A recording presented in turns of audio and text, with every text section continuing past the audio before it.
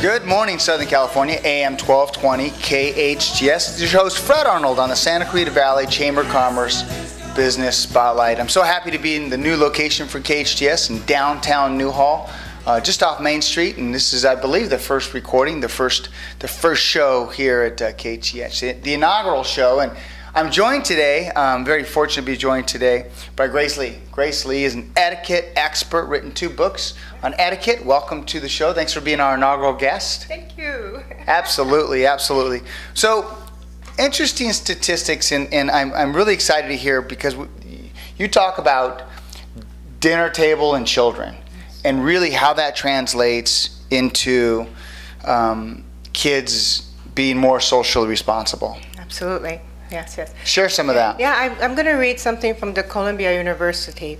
According to Columbia University report, children who eat regular family meals have healthier body weights and are less likely to have eating disorders, and teens who eat regular family meals are, you'll be surprised, twice as likely to get A's in schools.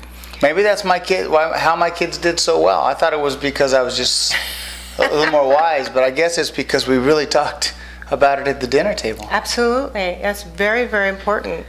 It says that 32% of the people, of the children, likely never to have tried cigarettes, 45% likely never to tried alcohol, and 24% likely to have never tried pot. So now, Grace, you're the expert. Now, what does that say to you? Give me some more inside information on why that is, in your opinion. The eating, having a meal together is about bonding. It's about a relationship. That's where you teach. That's what you teach your life skills. And also, it's about feeling comfortable.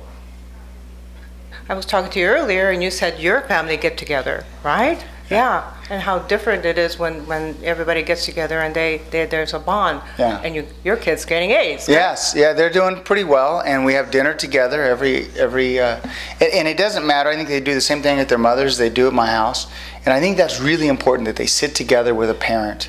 Absolutely. Even if, sometimes dad works late, sometimes mom works late, sometimes it's a split family, but having that time together to be able to share. But I think one thing Alex Urbina taught me is to go deeper on some of the questions you ask your children. Absolutely. That's the perfect time to talk. The only thing is that don't scold. Mm-hmm. No scolding at the dinner table. No arguing.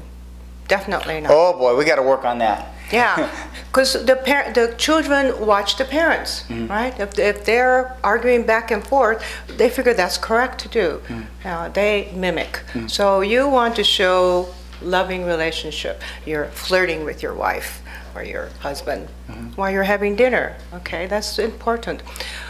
Being playful with your children. Absolutely. One of the questions I'll ask is, is there anything today that you didn't quite learn at school? Or tell me something that just excites you about this week. Tell me about what kind of week are you going to create? And they look at you like, huh?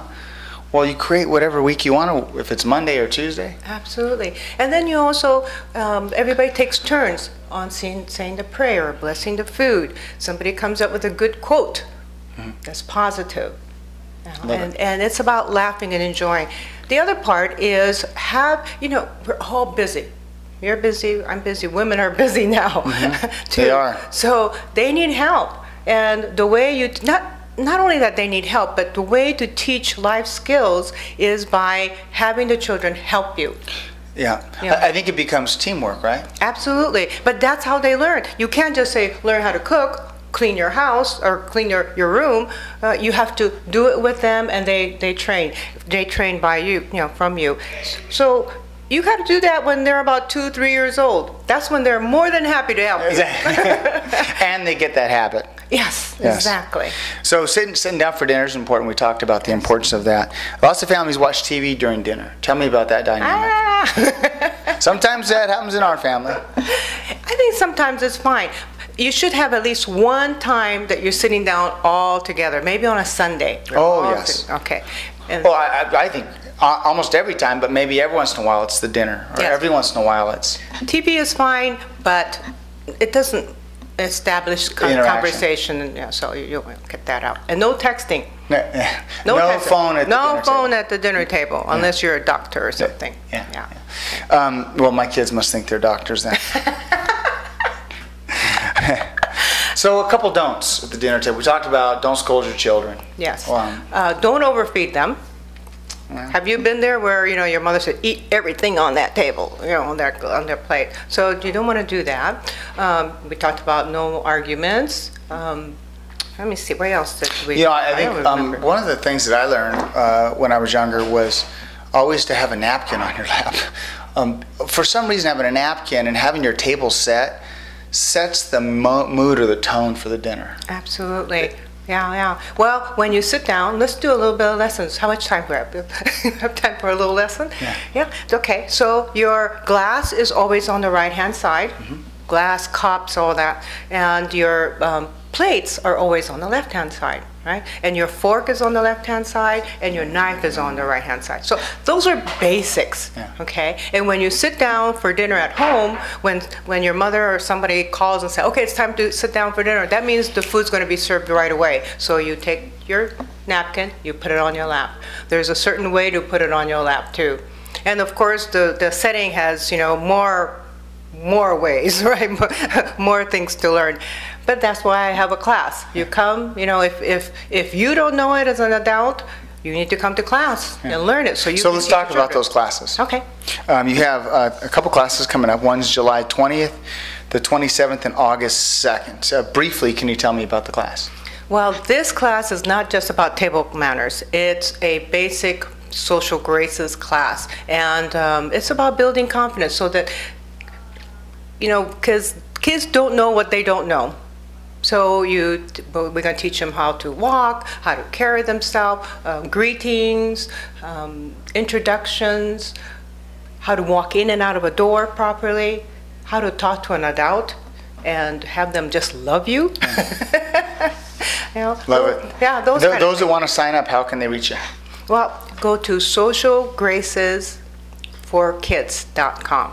And over there, I'm giving away a free table manners book.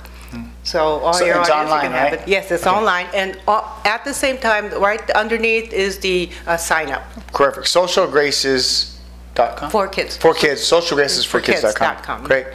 Well, thank you. So you want to refer everybody? Do you have a phone number you want to give out, or just everyone to the website? Everybody come to the website, and then everything is there. Great. And then from there, you can get a hold of me. Great. Thank you. Yes, thanks for being our first guest. Yes. Hopefully everything worked, right? Did it work? Well, I hope you enjoyed this edition of the Santa Clarita Valley Chamber of Commerce Business Spotlight. This show is Fred Arnold on AM 1220 KHTS.